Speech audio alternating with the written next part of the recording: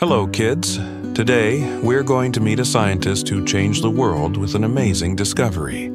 Get ready to hear the exciting story of Alexander Fleming, the man who discovered penicillin, the world's first antibiotic. Let's dive in. Alexander Fleming was born in 1881 in a small farm in Scotland. As a boy, he loved exploring the outdoors and learning about nature.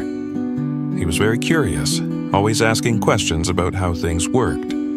Fleming didn't grow up in a wealthy family, but his love for learning earned him a scholarship to study at a school in London. He worked hard and eventually became a doctor. But Fleming wasn't just interested in helping people, he wanted to find new ways to fight diseases. After becoming a doctor, Fleming joined the St. Mary's Hospital in London to study germs and how they made people sick. He worked in a special place called a laboratory.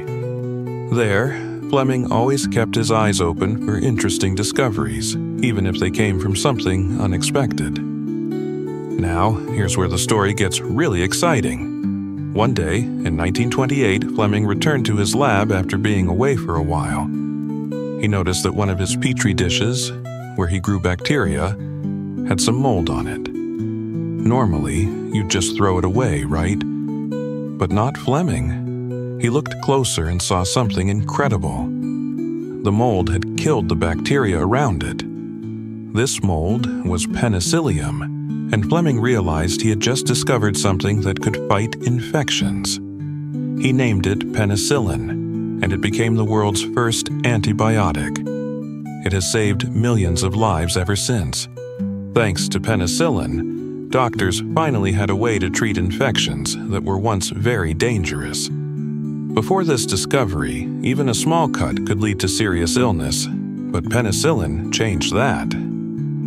Although it took some time to make penicillin available to everyone, by the time of World War II, penicillin was being used all over the world to help soldiers and save lives.